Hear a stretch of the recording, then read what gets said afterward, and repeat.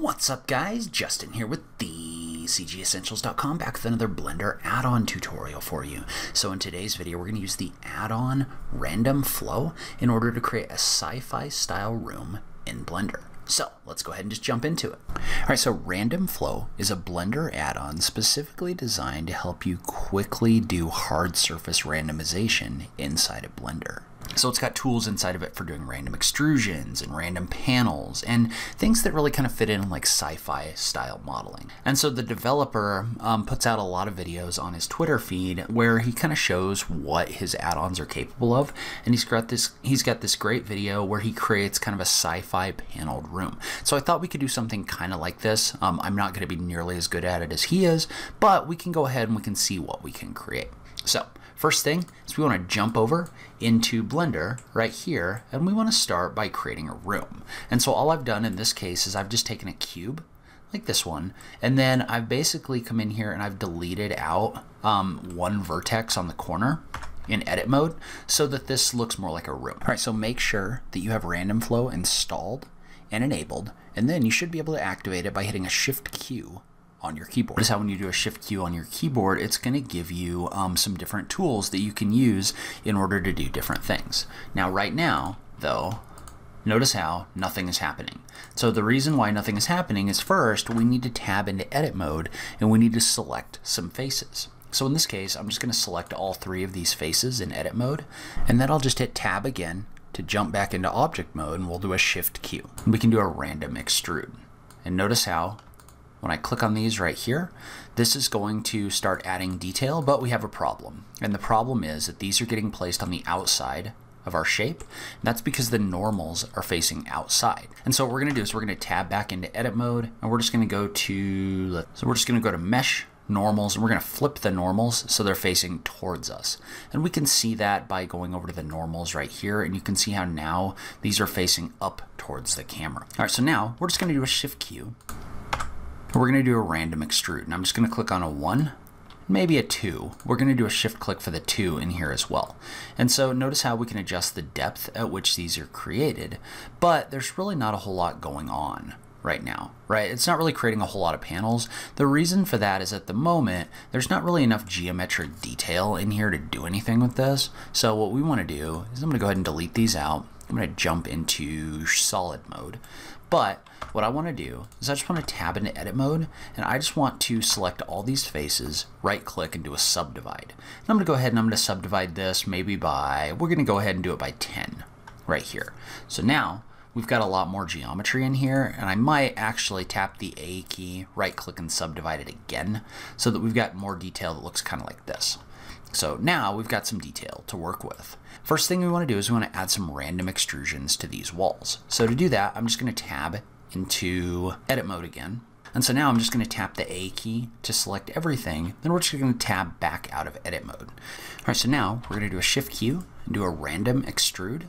And we're just going to select this first option. So notice how this first option is going to come in here, and it's going to do kind of a larger extrusion in here. So notice how it's creating these panels on the wall. And this is kind of where we want to start, is we want to start with a larger panel right here. And you can adjust the number of faces by using this slider right here. So if you enter a value of 10, it's creating fewer faces. If you enter a value of 100, then you can see how it's just creating like a big face in here. So we're going to stay at about 50 for right now. I think that's going to leave us where we want to be. Notice how you can adjust the random seed in here by clicking and adjusting the seed value right here. And so one thing to note about this is you can also adjust the depth of the extrusion that's created using this slider down below. So in this case, I'm going to leave it to maybe like 0.01. But you can do some interesting things with the bigger value as well. But I'm going to leave this at 0.01 for right now. Well, now we want to add a second subdivision in here. So the way that we're going to do that is we're just going to do a shift click on this 2, and that's just going to come in here and subdivide this. The first thing you're going to notice when you do this, and I've struggled with this a little bit, is notice how this is coming through and it's creating a bunch of subdivisions for the different boxes, and if it looks very clunky. Right? So what we want to do in order to fix that is we want to come down and we want to check the box for individual panel size. What that's going to do is that's going to give us a little window over here where we can control the size of the loops that are created.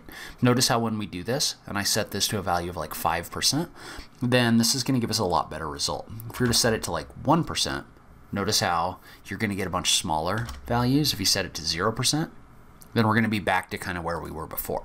So in this case, I think a value of 5% is probably going to be good. And so again, notice how that's just adding a second level of depth in here. And notice how you can adjust the depth of the different levels using this slider right here. So if I was to put this to like 0.25 or something like that, those are going to be way deeper. In this case, I like it at 0.05, so we're going to leave it here like this. And then if you wanted to, you could add a third loop object right here. So you could do a shift click in order to add that, add some smaller details in here. And so again, I'm going to set this loop panel size to maybe like 1% for this one. And we're going to adjust the seed a couple times just to see what this creates. And I think this is probably going to be pretty good. So notice how this came in here and this added that detail really easily, where we've got like multiple levels of detail being added in here.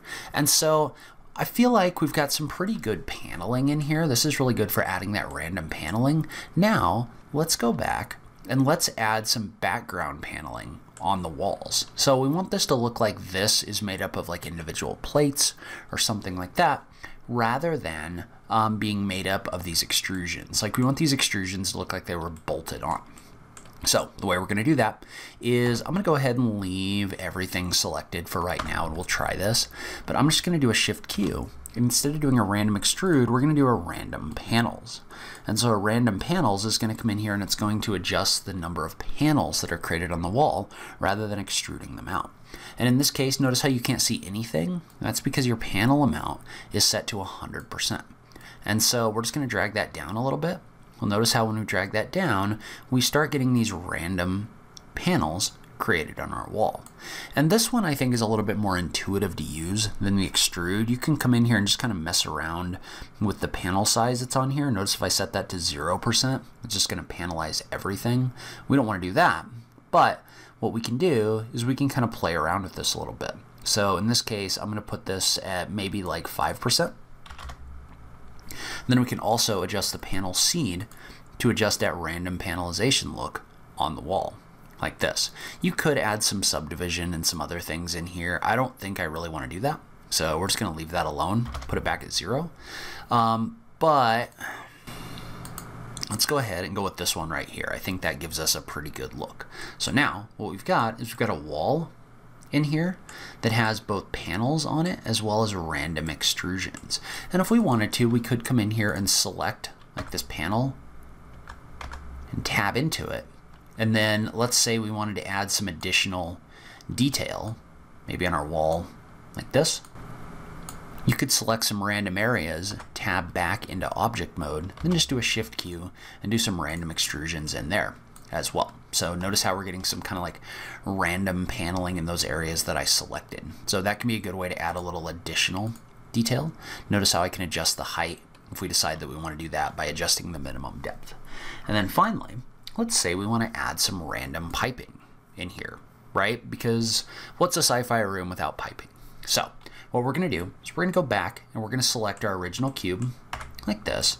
And what you might want to do is you might want to toggle some of these off just for a minute, just so you can see what you're selecting. But I'm just going to select some random areas in here. Then we can go ahead and toggle these back on. But now I'm going to tab back into object mode, and this time I'm going to do a Shift Q, and I'm going to add random tubes. So what random tubes is going to do, and I'm going to go ahead and adjust the amount in here. Random tubes is going to add some random tubes to your random selection. So notice how what I can do is I can come in here, I can adjust the number up or down, and I can also adjust things like the length, which is going to give me longer tubes, and things like the bevel of the curve. So for example, these are way too big, so I just want to bring the depth way down to maybe something like this. So now we've got a depth of like 0.01, and you can also adjust the width of that bevel to make these either kind of like sharp where they turn or not. So there's a lot of things we can kind of play around with in here, but for now I'm going to go ahead and just we'll go ahead and set this We'll leave it at 51, and I'm just going to adjust the seed so that I can look at some of these different paneling options. And so that value might be a little bit big. Maybe we'll bring it down to like 25. So notice how if you have too many pipes, then it just kind of does some random weird things in here. So you just want to kind of play around with these settings a little bit. So, but you could adjust the length so that they're longer or shorter, as well as the offset, which is going to set how far off of the wall these go. And so let's say we wanted to add just a little more detail. So I'm going to select, maybe we'll go with this panel right here. And what I want to do is I want to break a couple of these panels up so that they've just got a little bit more detail on them. So the way that I'm going to do that is I'm inside of edit mode and I'm just going to do a shift Q. I'm going to do a quad slice. And in this case, I'm going to select the option for tangent. And what that's going to do is that's going to allow us to basically slice this up into some more detail like this. So we could set this so that it was rotated or not. But what this is going to do is it's going to give me more detail in here. So now I could select some additional faces. So then we could either do another random extrude in order to get some more detail on those faces. So something like that. Or we could also do a shift Q and just add some more random tubes in here. So we're going to bring the value down on this one right here.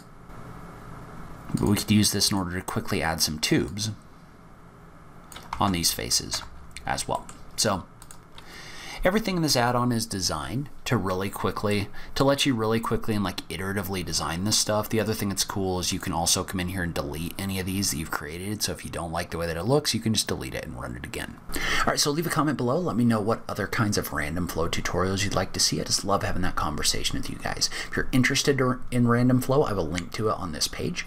As always, thank you so much for taking the time to watch this. I really appreciate it, and I will catch you in the next video. Thanks, guys.